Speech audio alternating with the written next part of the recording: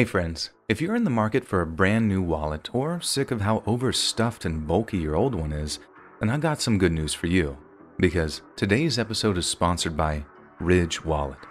Ridge wallets are like a cross between a wallet and a Swiss Army knife, despite being barely thicker than a smartphone case. The Ridge wallet has room for up to 12 different cards, plus some spare cash. They come in over 30 different colors and they boast RFID blocking technology. But the thing I like the most is that they're so well put together that Ridge Wallet offers a lifetime warranty with every single product they sell. That means that if you look after it, your purchase of a Ridge Wallet could be the very last time you ever spend money on something to keep your cash and cards safe. I also love how intuitive and sleek card extraction is, and it's little wonder that Ridge Wallets have received over 50,000 five-star reviews. That being said, if the wallet doesn't do it for you, you can get every penny of your money back if you return it within 45 days. Ridge Wallets is also offering you guys a 10% off discount on your orders if you go to ridge.com/letsread and use promo code letsread. And with every dollar spent on the website before September 30th, you'll be entered into a prize drawing where the winner gets a brand new upgraded Ford Bronco or $75,000 cash. If those aren't reasons enough to make your new wallet a Ridge, I don't know what are.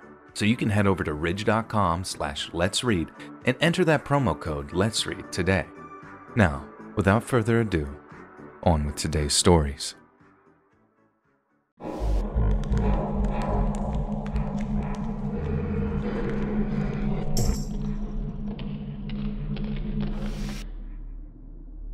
I'll cut to the chase.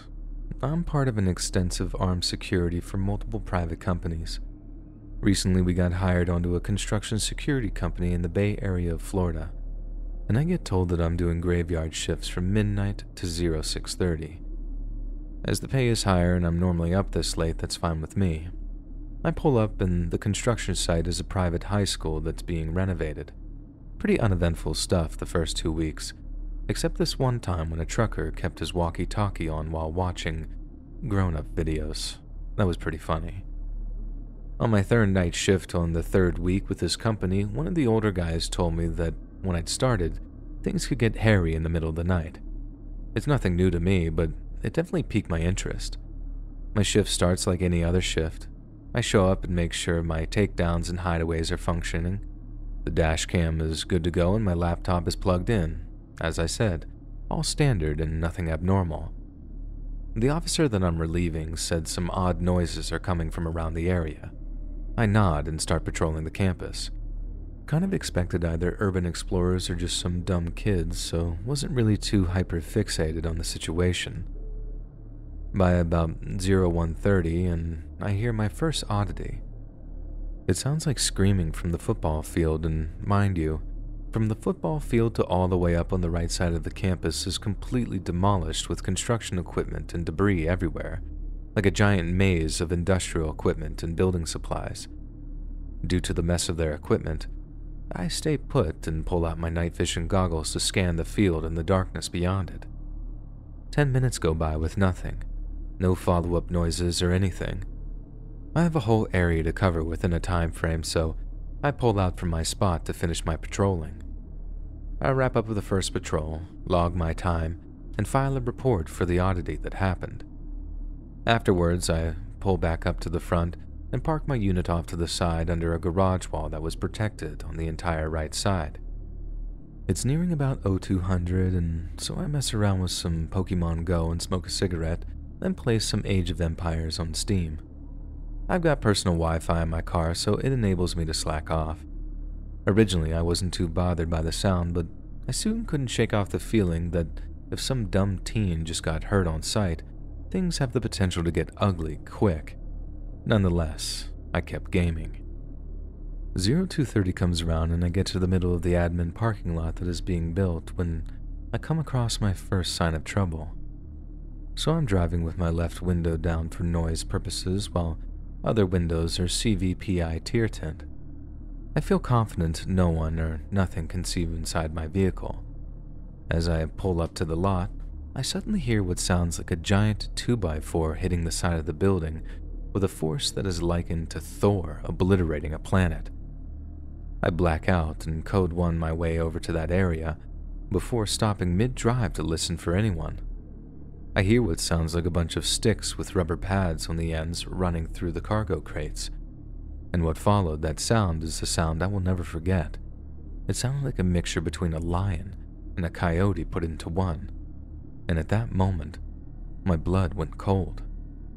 I backed my unit up and called for LEOs to get to my site pronto, to which I then explained the situation to them, and the responder just replies, "Oh God, it's back."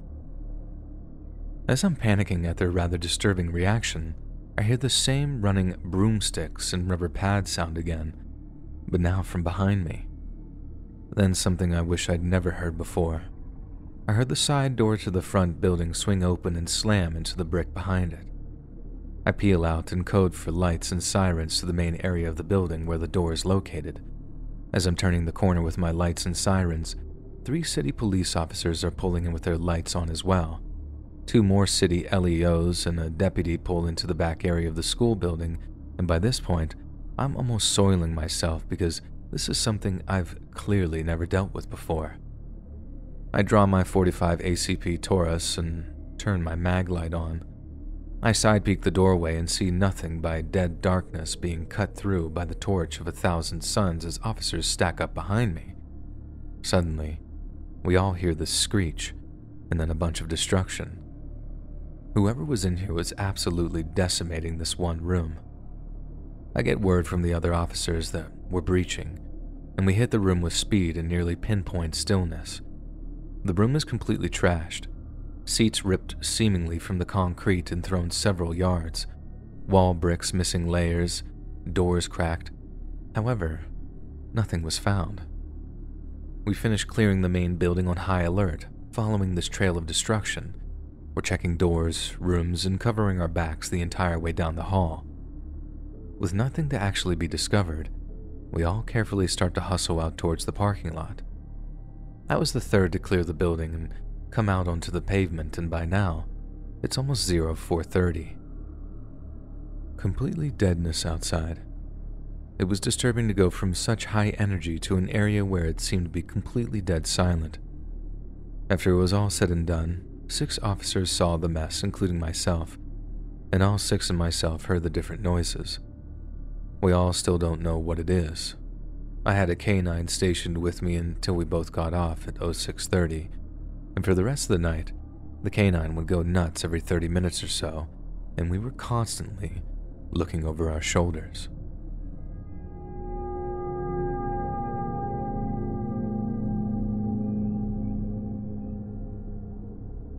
Alright boys, it's my first time posting here and I don't know how to green text. This happened in Ulaanbaatar, the capital city of Mongolia. It was 2015 and we were 12th graders going on a fall break from school. We decided to go hiking in the Khanbag mountain, which is a protected area, but people are permitted to go hiking on a small designated hiking trail. It was a rather popular site too. It was our autumn break, so me and 2 friends just wanted to hang out and exercise a bit, and it was that really comfortable autumn weather too. A cloudy, kind of gloomy day, but not too cold and with little wind. There's a flat campsite with a couple of sunshades where people can rest and play around near the top. The hike there normally takes around an hour and a half to get there, which is where we decided to go. We brought food to eat and snuck in some alcohol because why not? Being a senior in high school does that to you, you know? Just stopped caring because we were finished and we thought we knew it all. So around halfway through the hike, I saw what looked like an apartment building, about 5 or 6 stories tall, orange-colored, with its top floor windows reflecting light and all, just a normal building. I could only see the top bit above the tree line because tall pine trees are predominant here. The problem is that we have hiked there many times before and since and never came across such a thing. I was surprised and told one of my friends, and sure enough, he could see it too, and described exactly what I saw. The third friend was behind us, so a few minutes had passed and the building went out of sight. We waited for a bit, and when he caught up, we asked him, "Did you see that building? Strange, isn't it?" He just replied, "No, what are you guys talking about?" Me and my friend just thought maybe he didn't notice it, and we continued onward until we arrived at the campsite about 30 minutes later. There were a bunch of people shouting and playing and having fun. As I said before, this place is popular on weekends. We wanted to get far from all the noise, so we camped far out in some pretty thick woods with a little clearing and a felled tree so we could sit. We unpacked our stuff and started relaxing and smoking cigarettes. I took a picture of the clearing that we camped at, but getting a picture of the apartment building never crossed my mind until now. I know, the mind works in a weird, if not frustrating way. Later on, I decided to take a bathroom break due to all the water and coffee I sipped on the way. And of course, the guys decided to do the same. We turned our backs from each other and spread out a few meters away. Our little potty circle allowed us to see all around us. I was just staring at a bunch of trees when suddenly the third friend who didn't see the building earlier just whispers loudly for us to shut up. We stopped making noise to figure out what was going on, and then a bunch of branches started crackling and breaking far away, and we heard a loud thud. I was, of course, still in the midst of taking a leak, so I didn't turn to face the direction of that sound. Then my two friends started talking. "Oh my God, did you see that?" The other, "Yeah. Wait, what was that thing?" I quickly finished my business and asked them what was happening. They said that some sort of black thing just dropped from a tall tree in an instant. They said that thing must have been bigger than a fully grown horse. They further detailed the thing, saying it was hairy and the thing ran four-legged into the woods, disappearing almost instantly. We estimated it was about 30 to 40 meters away, but weren't really sure of that since there were a couple of trees blocking full sight. I didn't see anything obviously, but I did hear the noise. The next 30 minutes we finished our food and beers, during which we talked about what it was and joked around. Maybe the Almas must have smelled our cans of fish and grew interested. Almas in Mongolian is like the Bigfoot of America or the Yeti of Tibet. Big furry ape-like creature with intelligence and cunning. A lot of tales in traditional folklore. So we decided to go back down, of which there's two options. Go straight ahead, climb up some rocks and follow a trail into more woods, or head back. And considering what we just experienced, we obviously chose the latter, safer option. While on the hike back, we talked about that thing non-stop, and me and another friend thought that it might have had something to do with the weird apartment building on the way up here. Finally, after another hour or so, we went down and into the city and headed home. Now, I've hiked there dozens of times since, but never came across anything like that again. I've even used Google Earth to I Spy for anything remotely built with concrete, but again, nothing came up. Logically, something that deep in the woods is impossible. A 6-story apartment building, water pipes and infrastructure built next to massive trees and in the mountains. I guess crazier things have happened, but it was just nice to get this off my chest.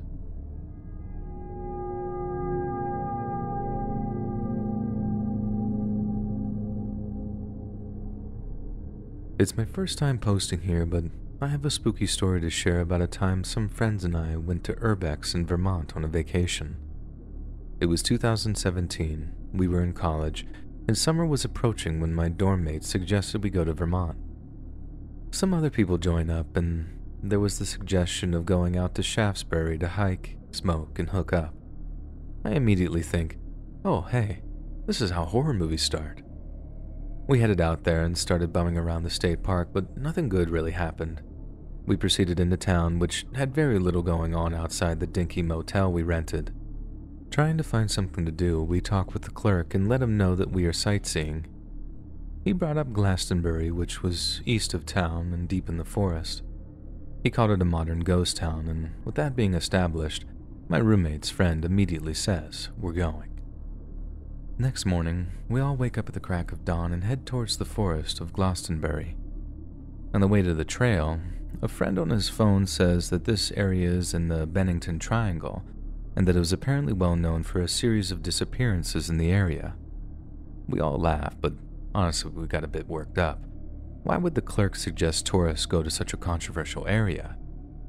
We approached a trailhead near where the village was, park, and talk with some other hikers that were nearby. They all laugh and say that they've never seen a ghost town in the woods, or even the foundations supposedly left behind, so either they just haven't explored deep enough or we're being set up for something.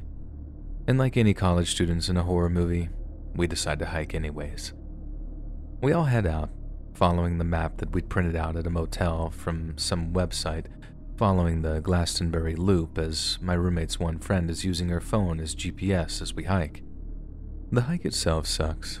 It's all uphill somehow in the Glastonbury wilderness, but we think to ourselves, how bad can it be? We're near a college town. We can simply turn back and head into town if this turns uneventful. The heat that day was bad. There were bugs everywhere, and their insistent buzzing was driving us nuts. After like 4 hours or so, we discovered this little abandoned cabin that was rotting in the woods. It was small, with only one room, a rusted-out stove, and some broken glass everywhere. Seeing as it was the only event to actually spark interest with us, we break inside where we find a bunch of bones scattered across the floor. One of my roommate's friends mentions that it was probably from coyotes or bobcats. Now that we have the idea of a bobcat nearby, we're all a little spooked as we go back to following the trail. We approach a sign in the middle of the woods, one of those national park ones that say, "You are here," and we decide to take the detour from the map that we had and start following a river further uphill. The hike takes another hour until we reach the Forks, which is the outskirts of the town. One of the friends begins to hear noises in the woods, like people following us, but we brush it off and figure that it's just more hikers. We continue up the river. Everywhere is covered and overgrown by trees, and there's nothing really to see but rubble. We hear more movement in the distance, but we continue to brush it off that it's summer, so we think it could be other hikers. The 6 of us keep marching up the hill, spotting different abandoned buildings as we progress. One of them ends up getting way ahead of us and shouts out from about 50 yards deeper up the mountain. They say that the path has appeared, made of crushed up white rocks everywhere, and that it's deep in the brush. We all laugh and decide that this is the best place to continue on, but one friend gets upset and doesn't want to continue forward. We all march up the path and eventually find piles of rocks everywhere, like rocky mounds covered in moss, as my roommate starts shouting out, telling the people walking around us to join us, or maybe they were shouting to try and scare animals away. The upset friend from earlier suddenly outright refuses to continue, and so we all agree to head back as the adventure was losing its thrill, and we begin our trek back. That's when things got weird. As we head back toward the ghost town, the path we follow continues and we never find the town. We begin to wonder if we missed a turn that would have brought us back to familiar areas, and as the hike back continues on, we start to get worried as it's now around 3 p.m. It would take a few more hours to get back to the car, meaning we are now racing against sundown. We trek deeper and deeper, but we realize now that we're lost. No one can find the river near the ghost town that we specifically followed uphill. Another hour of hiking goes by and the sun is starting to get low through the trees. A few friends start yelling for help, hoping that all those walking noises that we were hearing are people who can help. The upset friend is getting angry now and running off ahead to figure out if we're done for or not. Their words. She vanishes for about half an hour, and we're really worried now, and of course, some idiot brings up the Blair Witch myth. Almost instantly, like magic, we hear the missing friend yell that she found something. We follow her voice and find an old 3-story house surrounded by dead trees, causing us all to quite literally lose our minds. She mentions that she hadn't been inside, and the door is locked. But now, the trees have consumed a lot of sunlight, so there's barely any more hiking that could be done. We look around one last time, and despite the ghost town somehow being completely consumed by the forest, this random house is completely intact. Still weathered down, but in okay condition. Even the windows aren't broken. There's a debate on whether to go into the house, and I vote yes in case there's an old phone or a map. Roommate is understandably very against the idea, but the vote goes 4-2, so we work our way in by managing to get the back door of the house open. The 2 who were against remain outside. Once inside, we realize we're in a kitchen as there's a huge fireplace with a blackened hearth. We hear a giant crash in the distance, like a tree limb falling, and we call out to my roommate and the other friend who stayed outside. They rush inside, stating that the walking we heard earlier was really close now. Taking no chances, we do a quick search through the house, and of course there's no phone and nothing that resembles a map. Suddenly, one of the friends that were against entering the house shouts that he got a signal. It lasted just long enough for him to find our location on Google and screenshot the map, and that's when we discovered that if we head west towards the setting sun, that there would be a highway there. We instantly leave the house and head off towards the sunlight. Hours go by, and eventually we happen upon some actual other hikers, not just footsteps this time. We learn that we're rather close to Manchester Center, a town about 20 miles north of where we were parked. The couple who found us gives us water, as some other hikers volunteer to take us back to our SUV. The entire time we couldn't stop thanking them. And who knew I would have fallen in love with seeing our dumb little SUV again? We immediately drove back to Albany, and everyone was quiet on the ride back, rather napping or trying to process how close we were to possibly losing our lives. It eventually became a good party story about the time we got lost in the woods and found the Blair Witch House, and how we got out before we found one of us standing in the corner. However, jokes and story aside, to this day, I'm not sure what happened. I've seen YouTube videos of people going to the ghost town, but the house we went into is never talked about.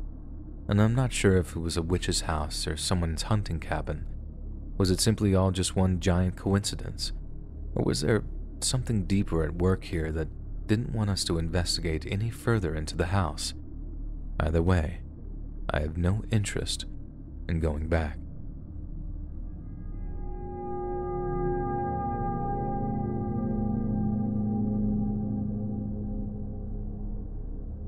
I live with my father in a place with hundreds of houses, a majority of them more or less abandoned. I had lived here since I was a kid, so about 15 years. When I was a kid, I'd guess around 5 years old, there was a man living in the house right across my father's house. His first name starts with P, so let's just refer to him as that. Anyway, P was in his late 70s. He was a retired war veteran, and he was very good with herbs and botanics and other odd things. He was also a junk collector, not a hoarder, just a unique antique collector, and because of it, he did have a lot of weird stuff, like dozens of ceramic trolls outside his front door and stuff like that. He also had the biggest apples in his apple tree. Rumors said P used his feces as fertilizer, but that's probably not true. Probably. However, P barely spoke to anyone. People didn't really know much about him either, but my father was an exception. Since he is good with people and whatnot, he managed to chat up small talk with P every once in a while. He always told me to stay away from him, though. Years passed, and P died when I was around 11 years old. My father told me about it the same day. A couple of days later, P's mother and sister came here to clean out the house and pick up what was theirs. P's mother was really old, as you may have already have realized, which made it harder for them to clean it out, and they didn't feel like doing it. On top of that, they were naturally sad about P's death. With all of this combined, they offered my father to buy P's property for a small amount of money, as they just wanted to get it over with. And so, my father did buy P's property, including all of the stuff inside his house. He would then spend weeks cleaning that stuff up, and man, all the weird things he found in there. One of the things he found inside P's house was an electric scooter, the two-wheeled kind. Kids sometimes have them, which he just carried and put in our storage room. After he cleaned the house, he spent some time applying new wallpapers and placed a new floor to freshen up a little. He then gave me the house to use instead of a room. Yes, you read that right. I've had my own house before I was even an adult. It's only 2 rooms though, and right in front of my father's place. Now the following weeks, mysterious things started happening around here. Things would seem out of place, and strange sounds could be heard at night. My father jokingly said that it was P's ghosts, and it made me rather uncomfortable at times, but I manned up and just didn't think about it that way. Some nights when I went out to take a leak in the bushes, I could feel as if P was watching me from somewhere. I don't know how to describe this feeling more than I could just feel it. Months later, my father went on a month-long boat trip, and I stayed at my mother's house during that time since I didn't want to go with him. A couple of weeks into his vacation, another neighbor called my father and told him our fire alarm went off, and my father told him where the extra set of keys were, and our neighbor went inside to find nothing out of the ordinary. When my father came home from his vacation, he went and turned the water back on and the electricity, and then he opened the storage room. Inside was the electrical scooter with a completely burned out tire and a huge hole in the fat carpet on the floor. This was extremely weird, since the scooter can't possibly be started without the key in the ignition. The scooter hadn't even been test driven since he removed it from P's house, and this is when my father really thought something was going on about P. He told me, and I freaked a little, but it didn't stop me from sleeping in my new house though. Various small, spooky things continued to happen, and both my father and I were convinced that P's ghost was messing with us.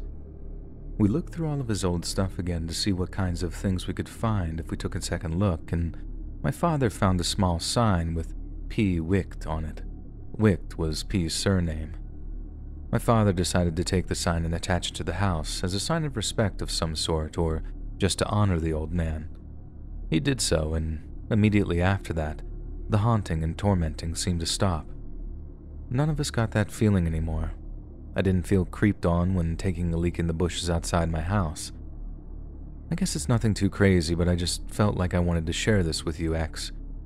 I didn't get to know Wicht, but I can't help but think that he was just misunderstood and simply wanted to collect antiques, and the entire neighborhood just decided to title him as some creep.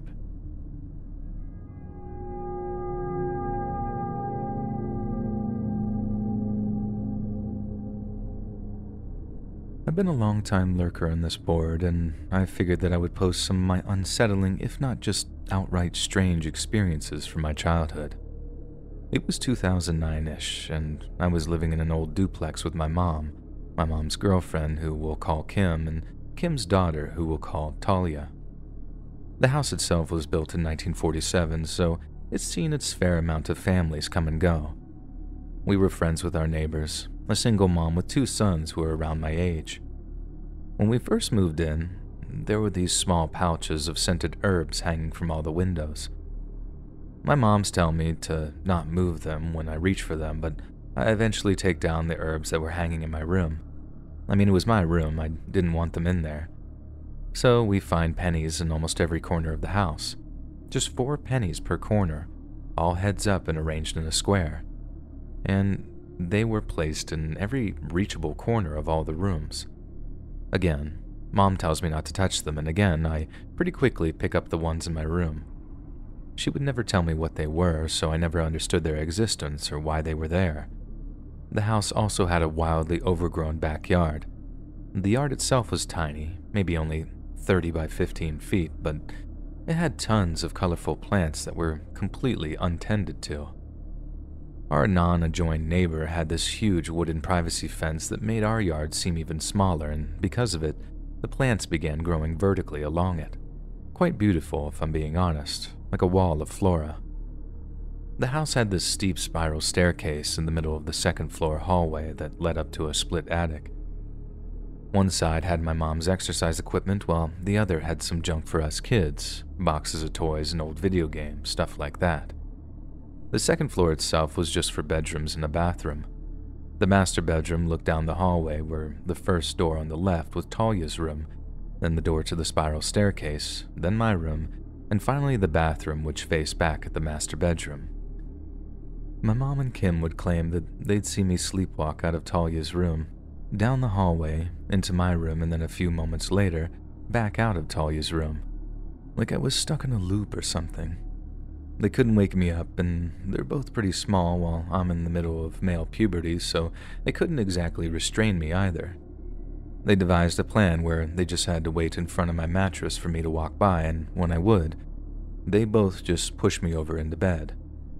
Apparently it worked a couple of times before deciding to put my dresser in front of the archway and hung a curtain for privacy's sake.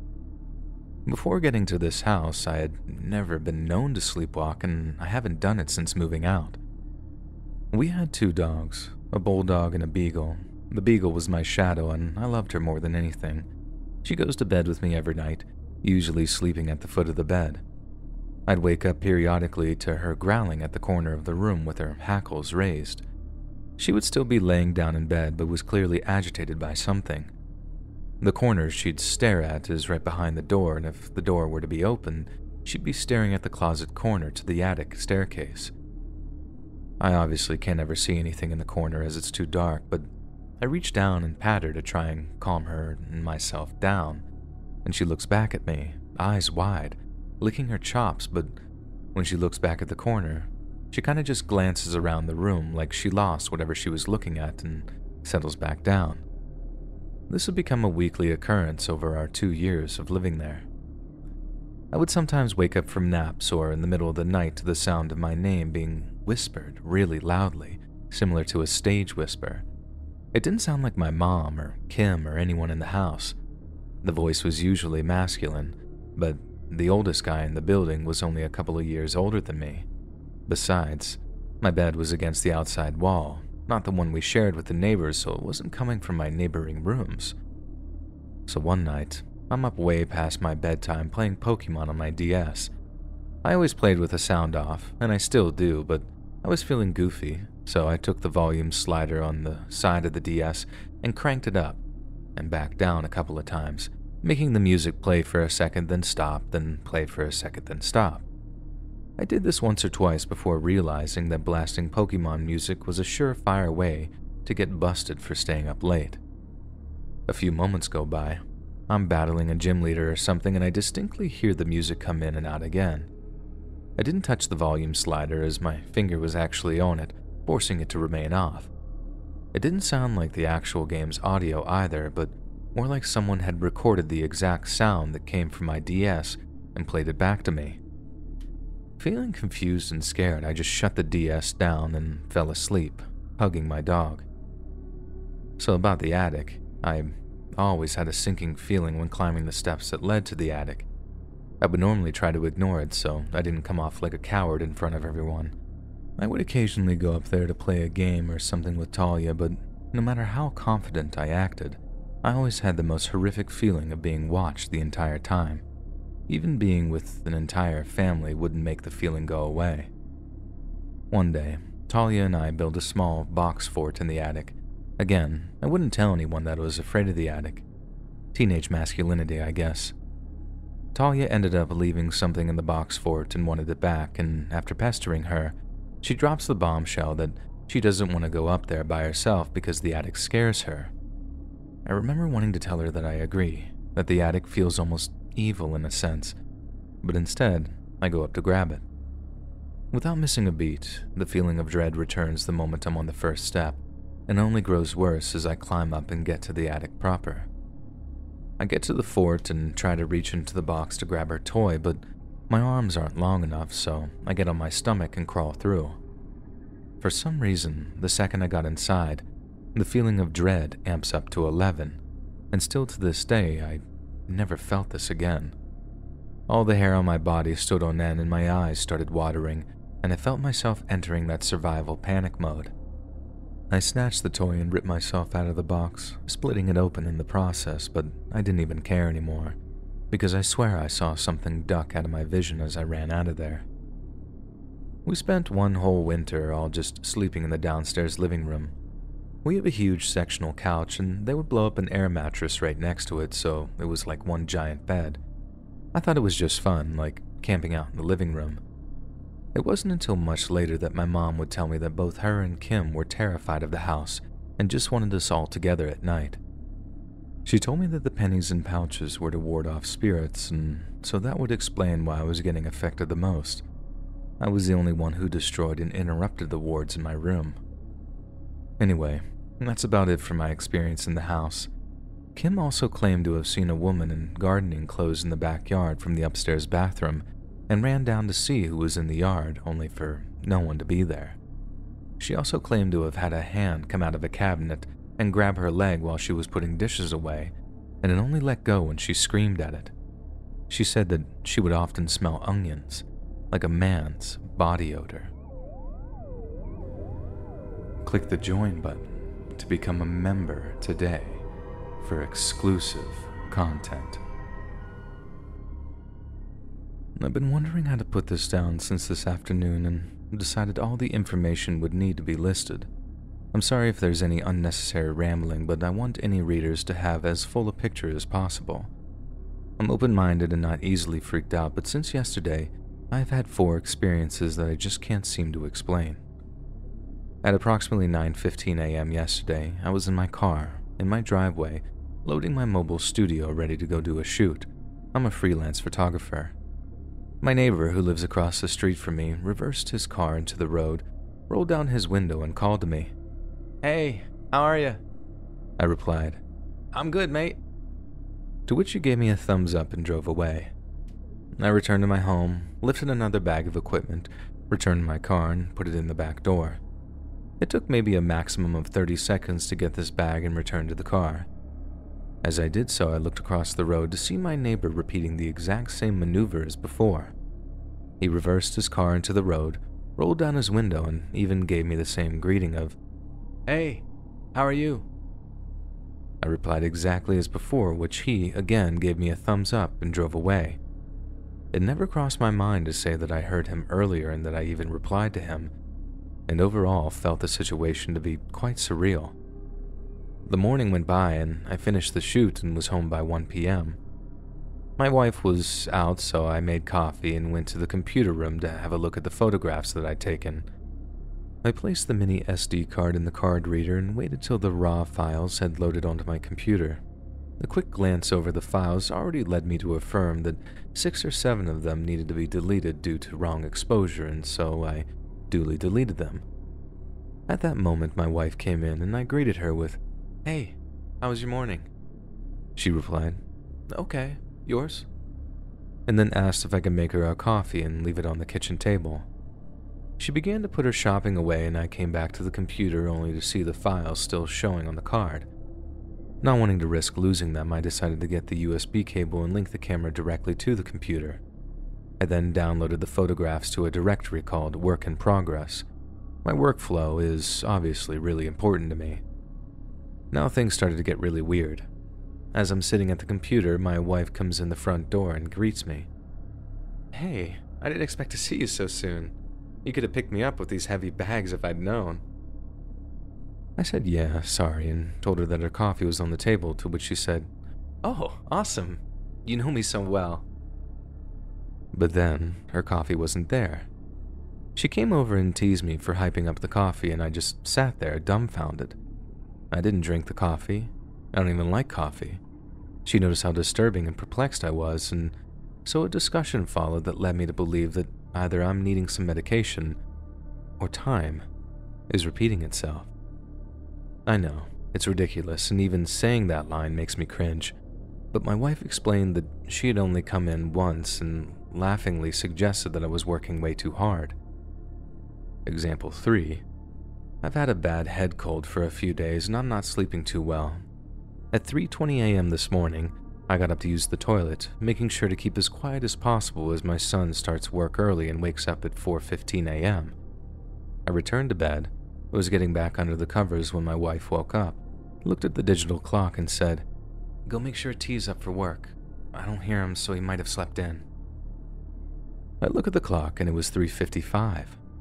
Now, I know I'm getting older, but I don't need 35 minutes to go pee, and I know for a fact that it was 3:20 when I went to the toilet. As for the last example, I have 2 dogs, both Cocker Spaniels, and one of them has developed some kind of psychological fear of me since yesterday morning. If I go into the living room, she paces around the outside of the room and won't come to me. If I leave the door open, she'll pace the room, then run into the kitchen. My wife thinks that I stood on her tail or might have accidentally kicked her in my sleep. But she's an old dog. This attitude shouldn't have drastically developed within 24 hours. Something's happening, X. Either to me or around me.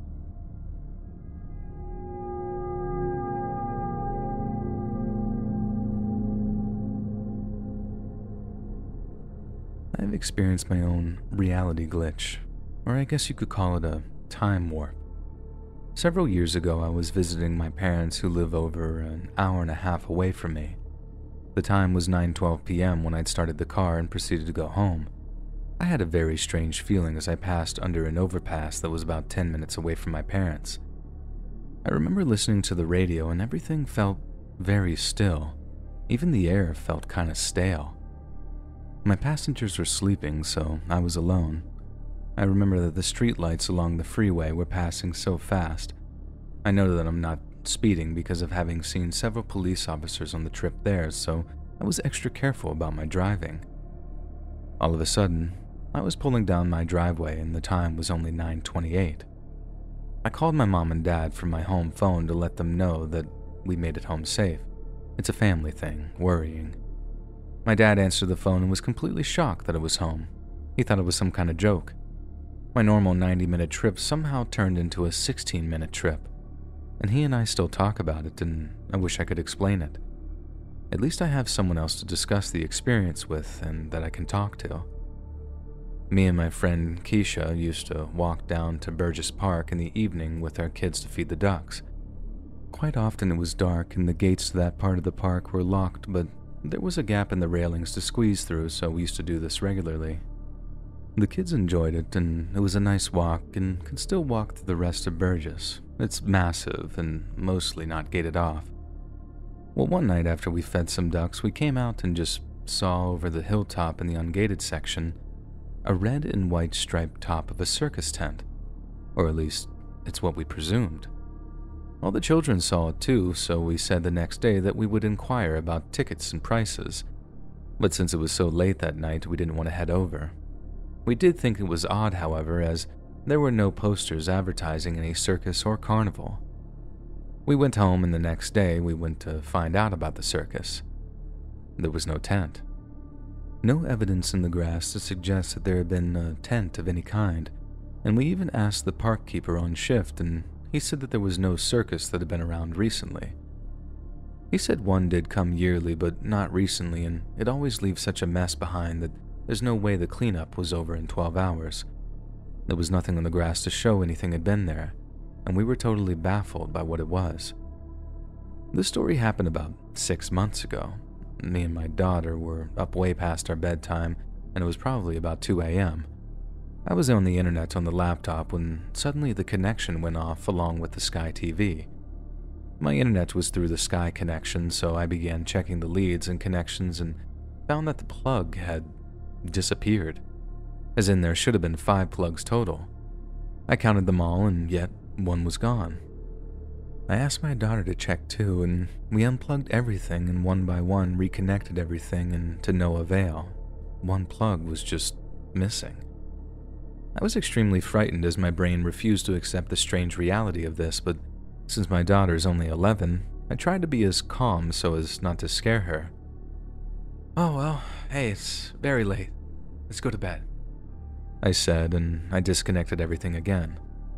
The next morning I got up and rushed down to check the plugs, and wouldn't you know it, there were 5 plugs again. Each individual one worked fine when I reconnected them.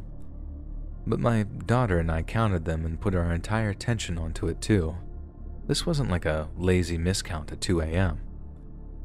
My dad told me about his nephew's experience a few good years ago, and they were about to go on holidays, so my cousin went back in the house to check that everything was switched off and to double check. He put his car keys on the kitchen counter, and when he turned to pick them up, they were gone. They searched everywhere, and still there were no keys to be found. He was so bemused by it all that he regressed a short while after. His mentality practically collapsed within itself, and in regression, he remembered putting the keys down and then remembering that they were gone. But in between those moments, there is no memory at all for him. Nothing. Those few seconds, if not minutes, of his life are just gone. No, the keys never did turn up, and they still live in that house to this day.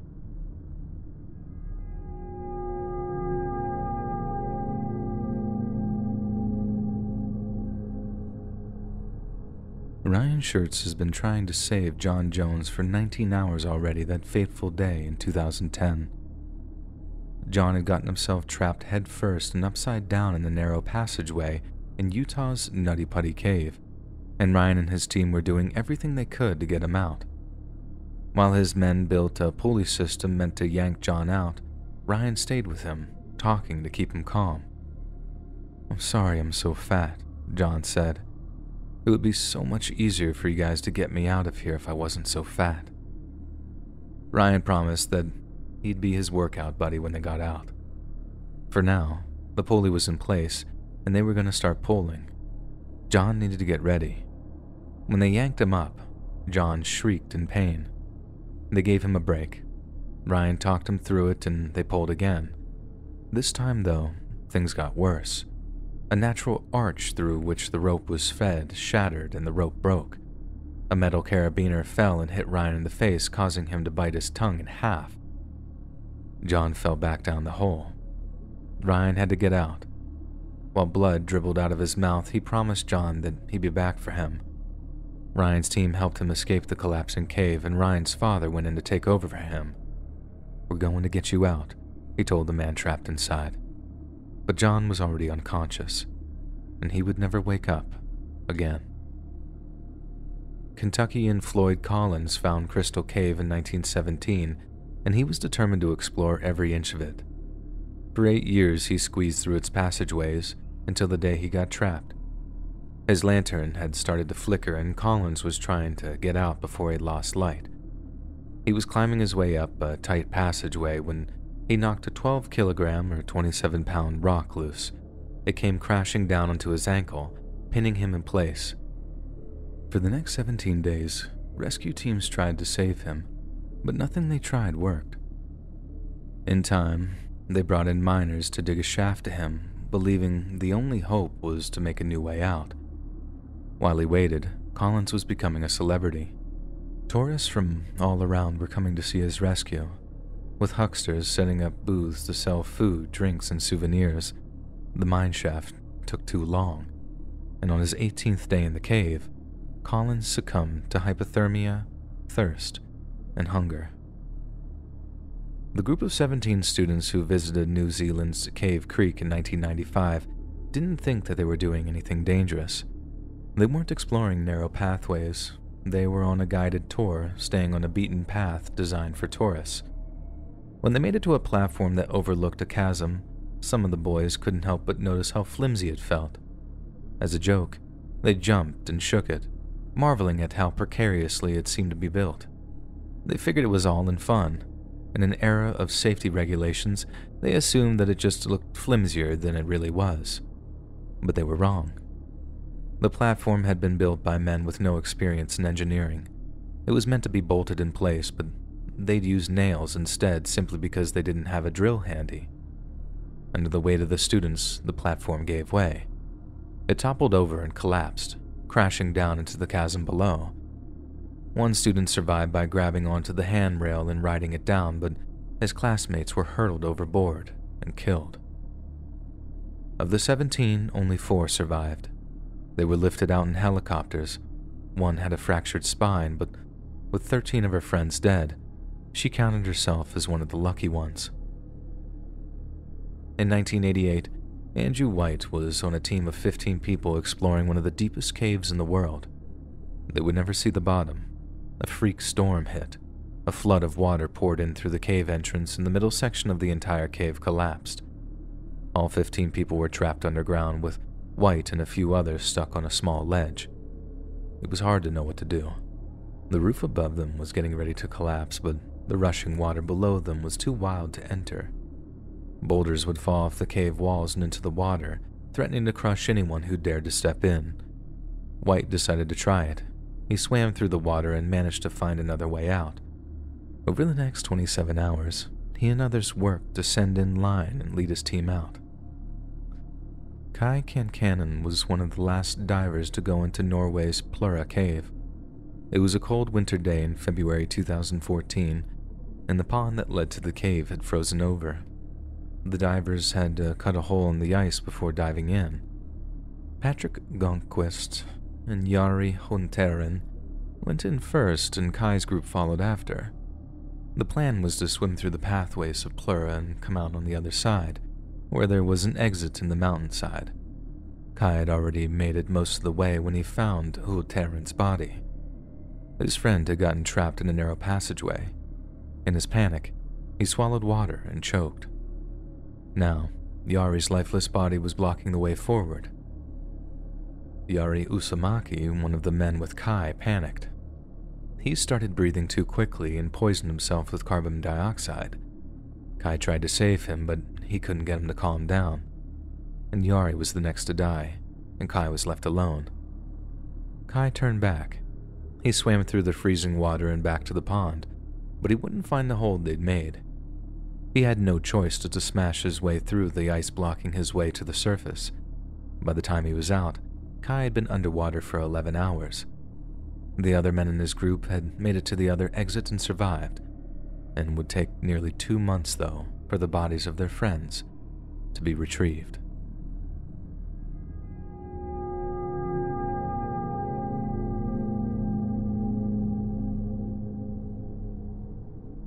When my wife and I were quite a bit younger, we decided that we would spend the bicentennial outdoors. Yes, July of '76, we're old. We lived in Pueblo at the time and decided to go hiking, fishing, and camp along Lime Creek between Durango and Silverton. There wasn't anything other than brookies in the creek, but they were plentiful and fun to catch. We left our car by the side of the road along Old Lime Creek Road about 5 miles in from the highway and packed in upstream along the creek with our shepherd, Rebel. It only took about an hour to get to where we wanted to camp, a nice meadow between the creek just before a slot canyon that required you to go swim to get any further upstream. Either that or take a several-mile detour. We camped uneventfully that night, the 3rd of July, enjoying the sounds of the rippling creek and nature all around us. It was such a nice night that we just slept out under the stars and didn't bother to pitch our little backpacking tent. A little cool, but we had the fire going and our lightweight 30-degree bags, so we were very comfortable. The next day we had breakfast, packed up, and we all swam our way up the creek to the next wide spot with a bit of bank in the canyon, only about 150 yards or so.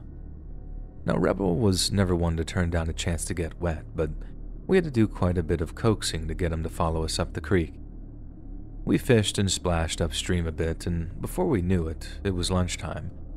We thought that we'd fry up some of those brookies, but we were in the slot canyon that terminated in a fairly deep pool with about a 10-foot rocky waterfall at the end of it.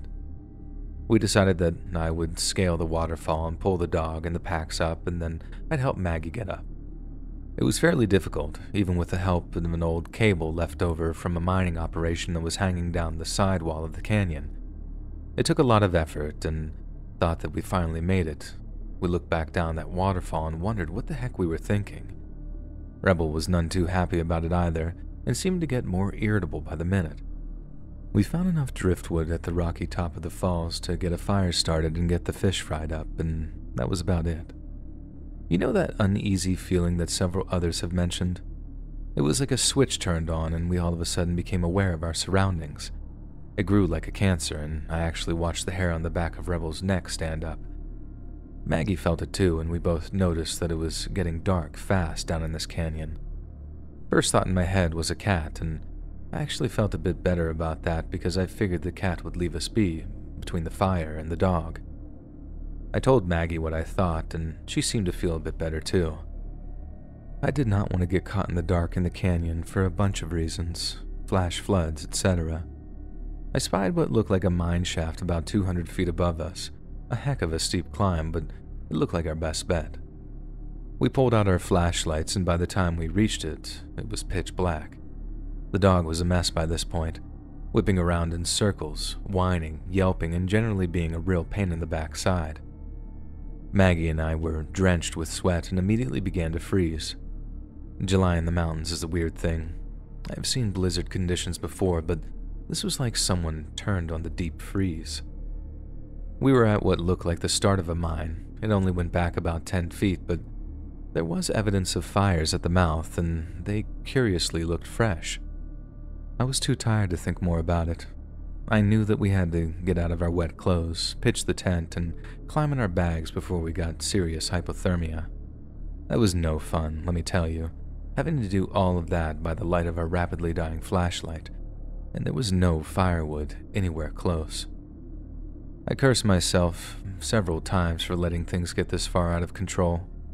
We finally got the tent pitched right there in the back of this little cave, buck naked as we had no dry clothes left. The sleeping bags were slightly damp too, even though we had stuffed them in plastic garbage bags before our swimming expedition up the canyon. And we froze. It was miserable. About 1 in the morning, I called Rebel into the tent for a little heat. The dog seemed to have calmed down greatly, and with the added heat, we drifted off. Sometime during the night, I heard something that just about woke me. I was still in a haze, so I fell asleep again immediately. I woke up one more time because I thought that I heard Rebel yip a little bit, but again, I was in and out. I pulled my hand out to pet his head, and he licked my hand, and I fell asleep again. Maggie later said that she fell asleep the same time as I did, but never woke up at all during the night. I woke to the most horrible noise that I'd ever heard coming out of a 100-pound woman. Just the most god-awful shrieks that I'd ever heard, and I never want to hear that again. I opened my eyes just in time to see a man at the mouth of the shaft, silhouetted against the morning daylight, looking back at us with the most twisted, evil grin I had ever seen on the face of another human. I scrambled to get free of the tightly zipped bag in the little tent while he just crouched there and grinned. When I was just about free, he disappeared. Now, we were granola crunching, tree-hugging, anti-gun nature freaks at the time, so the only thing I had of any consequence as a weapon was my camp knife. I found it after what seemed like hours of searching, but really was probably under a minute. I very cautiously made my way to the entrance, millimeters at a time. The guy was gone. About that time, Maggie started screaming and whimpering again, so I rushed back to the back of the shaft. She had struggled out of the tent and was pointing at what used to be Rebel. His head was nearly severed, and the tent and the bags were ruined with blood all over everything. She had blood all over her, so the first thing I did was make sure that she wasn't injured. Then I checked myself. We were okay. It was all Rebel's blood. We put on our still damp, cold clothes from the night before, and then we noticed that our boots were gone. We were in trouble. I had some paracord, so we tied some shirts and towels around our feet and climbed back down towards the creek. We left everything in the mine except for the knife and some stuff that we shoved in our pockets. It took us 8 hours to get back down to the car, and we looked like raw hamburger meat. Hands, feet, arms, legs scraped raw, bruised and bleeding. We jumped in. The car started right up, thankfully, and we left a dust cloud that blanketed the valley as we sped down the rough trail toward Durango. We limped into the sheriff's office, and we looked absolutely tragic. We got our story out. My wife through tears and me talking way too fast, but finally got it all out. The deputies said that they would go out first thing in the morning and asked us to stay in town. We had no money for a hotel, so they let us stay in a cell after we showered and changed into prison jumpsuits.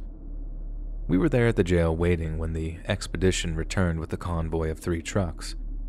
I noticed that all the officers, who were quite wet and filthy, gave us dirty looks as they passed us, and the deputy that we had talked to the day before herded us back to his office, and then came the interrogation. It turns out that some animal had spread the dog's remains all down the side of the creek, and he said that there was nothing else there. No tent, no backpacks, nothing. He asked us if we had any drugs. I didn't want to admit to him that we had some herbs, so I denied it. It was clear that we were fighting a losing battle.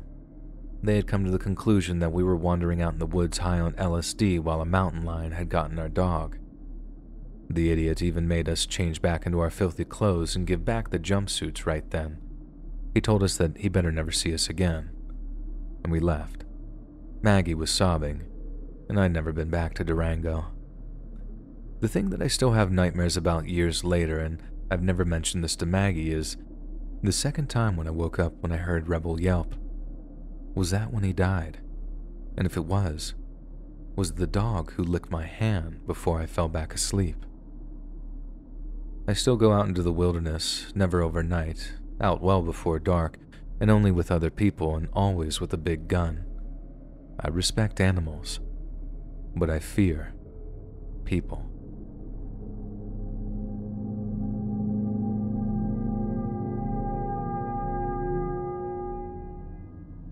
A few years ago, while in college, I was really into weird internet obscure content. Back when ARGs and creepypastas weren't cliché YouTube bait, but rather dark and mysterious and sometimes downright disturbing. I found one of those mini ARG sites where you complete a bunch of obscure complex riddles and puzzles to advance onto new levels. Now, I don't remember its name, but the whole theme of the site was rather dark. I would spend many hours trying to solve the puzzles. I would take notes and study them, even in class, eagerly waiting to get back to my computer and keep playing. This one particular level took me an embarrassing amount of time to complete, and one day, all of a sudden, I felt extremely ill in class as I was reading my ARG notes for the new level. I don't mean just an upset stomach. I'm talking severe anxiety, dizziness, and vertigo. It didn't last long though, but it felt miserable, and the anxiety ended up instilling this feeling of dread inside of me. I was confused and scared, and with all the evidence I had at the time, I blamed the game. I genuinely felt like it was driving me crazy. Not just an addiction either. I'd get resentful for playing the game because I knew that I was snared in it, but I'd get even angrier and feel even worse when I wouldn't play the game, because the game was all I thought about.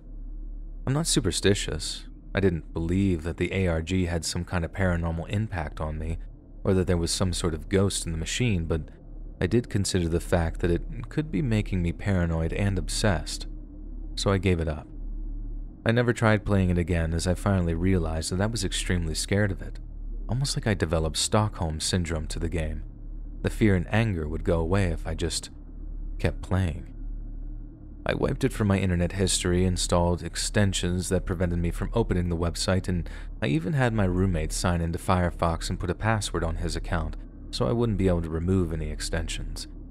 But the anxiety never went away though, and still to this day it gets progressively worse. Depression, panic attacks, and new random phobias, like being scared of holes and being scared of commitment. However, I normally brush it off as most likely a coincidence, as I always felt a little depressed, shy, and stressed, but who knows. Sometime after I gave up on the ARG, my roommate noticed my symptoms and suggested I get checked on. And long story short, I got diagnosed with a terminal neurological disease. Said disease can in fact create or amplify depression and anxiety. I know, it all sounds like a big coincidence. I'm not convinced of the opposite, I just wanted to mention this story. Ironic thing is that I've almost completely forgotten everything about that ARG, like my conscience has blocked it out completely.